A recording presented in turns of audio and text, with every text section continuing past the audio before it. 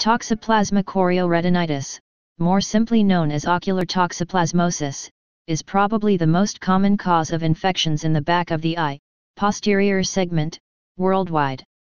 The causative agent is Toxoplasma gondii, and in the United States, most cases are acquired congenitally.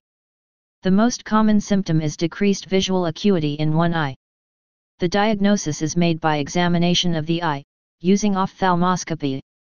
Sometimes serologic testing is used to rule out the disease, but due to high rates of false positives, serologies are not diagnostic of toxoplasmic retinitis. If vision is not compromised, treatment may not be necessary. When vision is affected or threatened, treatment consists of pyrimethamine, sulfadiazine, and folinic acid for 4-6 weeks. Prednisone is sometimes used to decrease inflammation. Signs and symptoms. A unilateral decrease in visual acuity is the most common symptom of toxoplasmic retinitis. Under ophthalmic examination, toxoplasmic chorioretinitis classically appears as a focal, white retinitis with overlying moderate inflammation of the vitreous humor. A unifocal area of acute onset inflammation adjacent to an old chorioretinal scar is virtually pathognomonic for toxoplasmic chorioretinitis. Focal condensation of vitreous and inflammatory cells may be seen overlying the pale yellow or gray-white raised lesion in the posterior pole. Pathophysiology.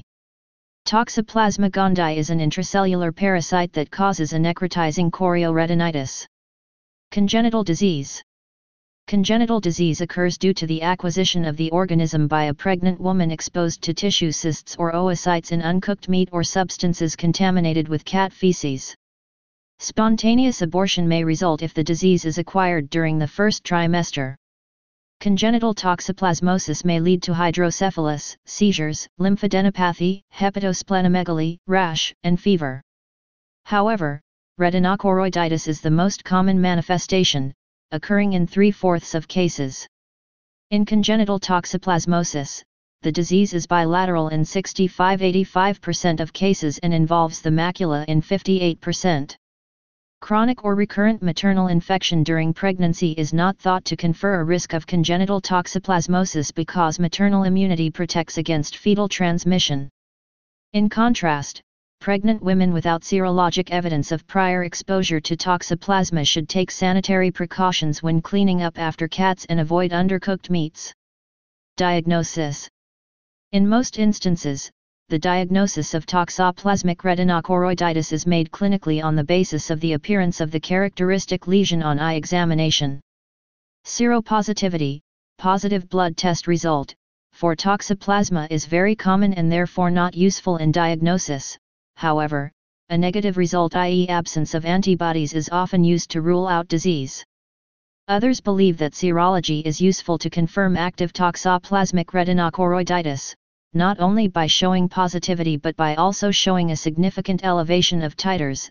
The mean IgG values were 147.7 plus or minus 25.9 IU/ml for patients with active disease versus 18.3 plus or minus 20.8 IU/ml for normal individuals. Antibodies against toxoplasma IgG appear within the first 2 weeks after infection, typically remain detectable for life, albeit at low levels, and may cross the placenta.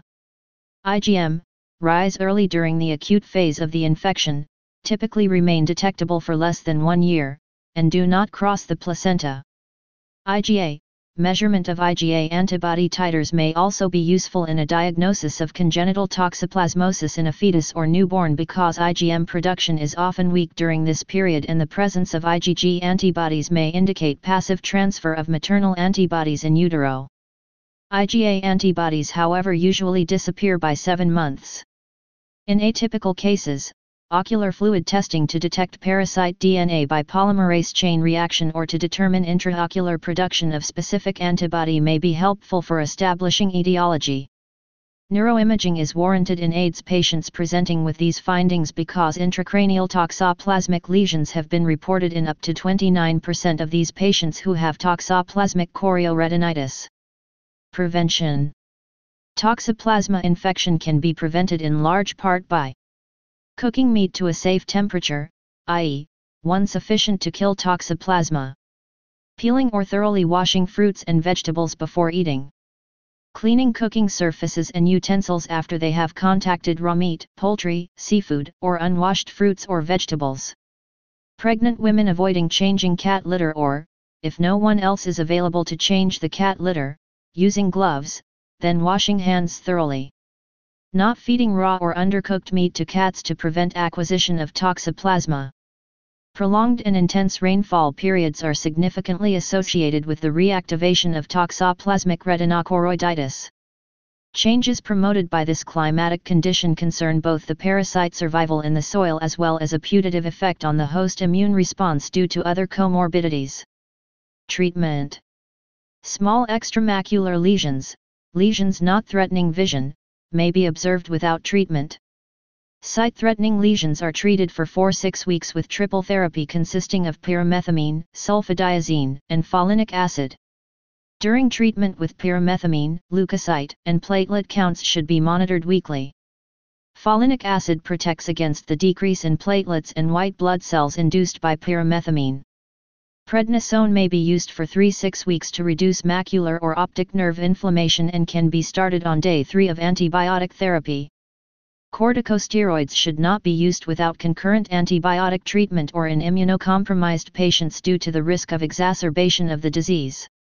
Currently, there is no published evidence from randomized controlled trials demonstrating that corticosteroids would be an effective adjunct for treating ocular toxoplasmosis. Trimethoprim sulfamethoxazole has been shown to be equivalent to triple therapy in the treatment of ocular toxoplasmosis and may be better tolerated. Clindamycin and azithromycin can also be considered as alternative therapies. Spiramycin may be used safely without undue risk of teratogenicity and may reduce the rate of transmission to the fetus. AIDS patients require chronic maintenance treatment. Please subscribe and thanks for watching.